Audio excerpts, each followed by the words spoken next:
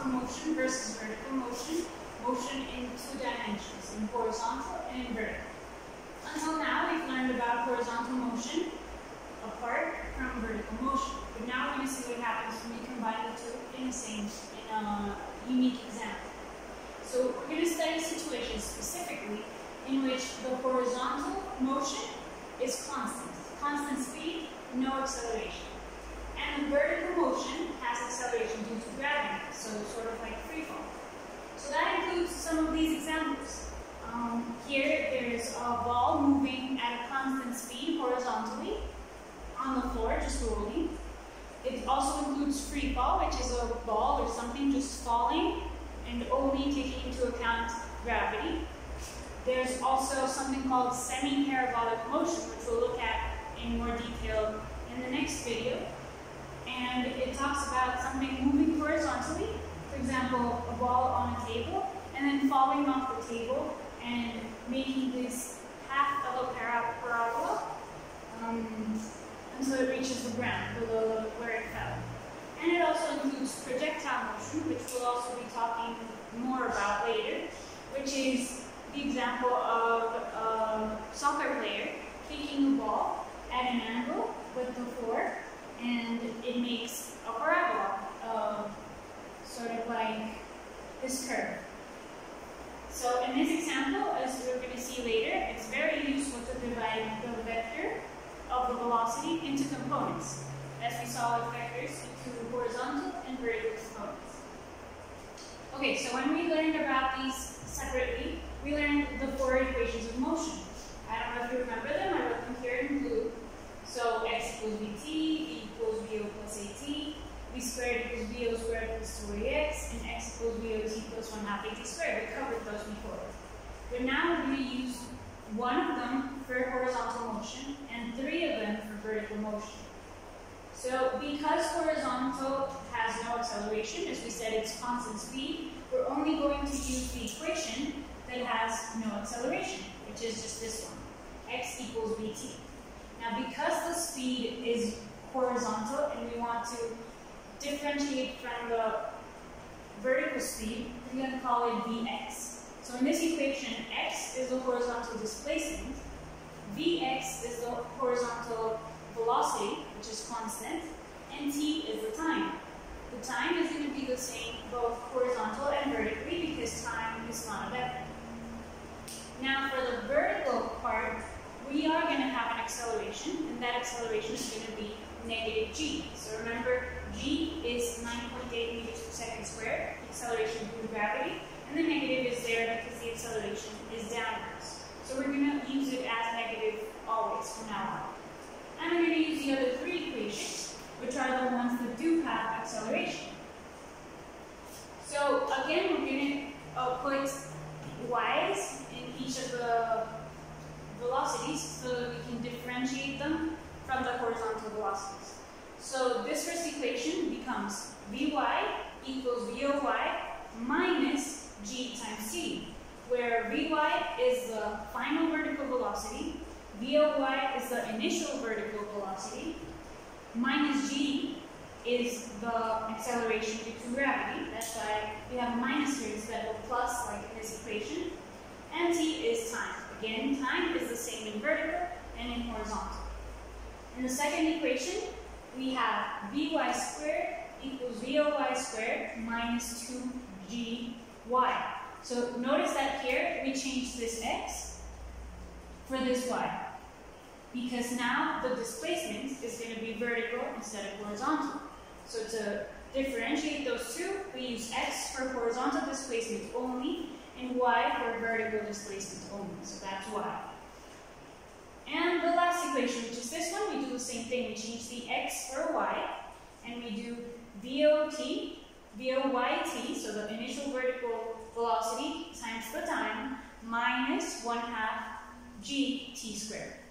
So g is always 9.8, and we always put the negative in the equation, so we get these 3 equations. Now all of these variables, all of the horizontal and all of the vertical, except for time, are vectors. So that means that they have a direction. So we're going to use this example.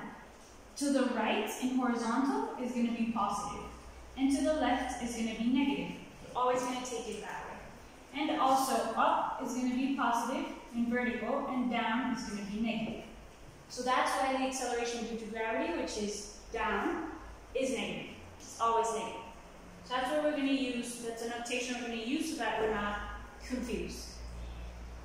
Time is always positive because it's not a vector, so it doesn't have a direction.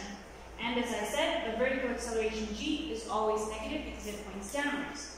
So in these examples, in the first one, where there was constant horizontal velocity, because it goes to the right, v is going to be positive. So vx is positive. The displacement of the ball, since it's moving to the right, is also going to be positive. And the time is positive. In free fall, we don't have horizontal motion, we only have vertical motion. So we would use these equations. And the initial speed, because in free fall, you drop an object, the initial vertical speed is 0. What about the vertical displacement? So the vertical displacement is downwards, so it's going to be negative. The final vertical velocity is going to be downwards too because it's falling down, so the Vy is also negative. And the acceleration, as always, is negative. In semi-parabolic motion, it's a mixture of these two. So again, because it's moving originally to the right, the horizontal velocity is positive, and the horizontal displacement is positive. It's going to end up to the right horizontally from where it started. So it's going to be a positive horizontal displacement. Now the vertical displacement is also going to be negative because it ends up lower or more down than from where it started. And the final vertical velocity is going to be negative because it's going down, it's pointing downwards. Here, it also happens that the initial vertical velocity is 0 because the initial velocity is only horizontal. So the vertical velocity is 0. There's just a horizontal component and not a vertical component. Instead, for projectile motion, there is a vertical component of the initial velocity at the start because there's an angle here, an angle theta. So we need to find the components like we used to do in the previous units to find the initial vertical and the initial horizontal. But both are going to be positive because the ball initially is going up and to the right.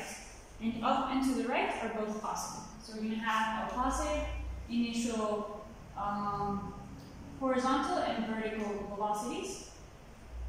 The initial horizontal velocity is going to be equal to the final horizontal velocity because it's constant. So this is the same thing as the Vx that we use in the equation, and it's also positive. However, the vertical component is going to turn negative because it's going up at the beginning, but from the highest point till the end, it's going down. So the final velocity is going to be negative. Now what about the vertical displacement? If it starts on the ground, it goes up and it goes down again, the vertical displacement is going to be 0, as we saw in free fall. If it comes down, it's 0. So in free fall, the same thing happens. If it has reached the ground, if you throw something upwards and it falls back down to your hand, the vertical displacement is 0 because it went up and down and ended up in the same point. Remember, displacement only cares about the final point and the initial point. So those are the signs of each of the variables that we have in the equations. Now, because we know in semi-parabolic motion that the initial vertical speed or velocity is 0, we can put that 0 into the equations for vertical and get other simpler equations. So if we put the VOY equals 0 in the first equation, we're going to get that the final speed is just equal to negative g times the time. If we put it into the second equation, we are going to get that the final speed is equal to the root of 2 times g times the vertical displacement. That equation also makes things simpler. And from the third equation, we're going to get that the vertical displacement is equal to negative 1/2 times g times the time squared. For projectile motions, for the last case that I talked about, for the last example, the vertical displacement y was equal to 0. So we can do the same thing we did here, but with y. We put the y equal to 0 in these three equations and see where it gets us. The first equation doesn't change because it has no y, but the second one becomes vy squared equals voy squared. Because we know that the vy is negative and the voy is positive, we can get this equation, that vy equals negative voy. So the speed at which it comes back down to the ground is exactly the same as the vertical speed at which it started, but in the opposite direction. It's going down instead of going up. And from the final equation, we get that the initial vertical speed is equal to 1/2 times g times t. And from that, we can solve for the time. So in parabolic motion, the time is equal to 2 times the initial vertical speed over g, the acceleration due to gravity. So we get these two extra equations. This one we can use in semi-parabolic motion. This one we can use in projectile motion. But both help us solve each specific problem. So I'm going to give you a worksheet that helps you understand when to use each equation, the directions of each of the variables, and the differentiation between vertical and horizontal motion.